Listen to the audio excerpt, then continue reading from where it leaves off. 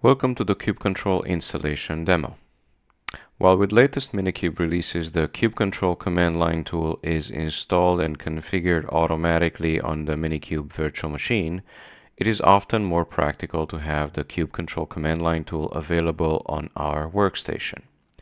When used from the Minikube VM, it requires additional typing and it is less flexible than the kubectl command used directly from our workstation. In this video, we demonstrate how to install kubectl on our workstation, validate its configuration, and display high-level information about our Minikube Kubernetes cluster. Let's download the latest kubectl package, make it executable, and add it to our path.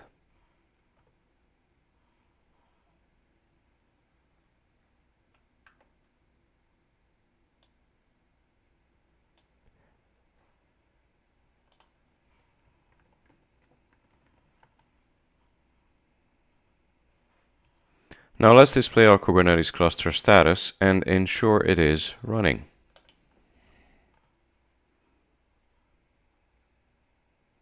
If it is stopped, then issue the Minikube start command to start your cluster.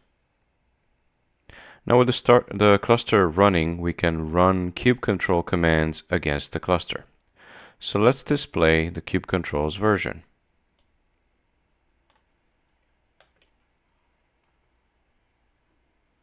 So it is, we see that it is version 1.19.2.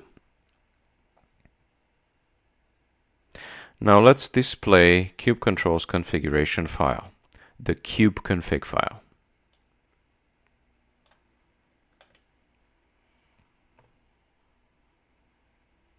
This configuration file stores the API server's endpoint, certificates, keys, and context data, allowing the Minikube user, the cluster administrator, to securely access the API server of the Kubernetes cluster through the kubectl command line tool.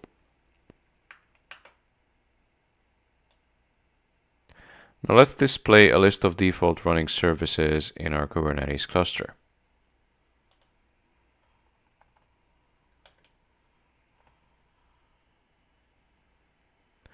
The output shows endpoints for the API server and the DNS service.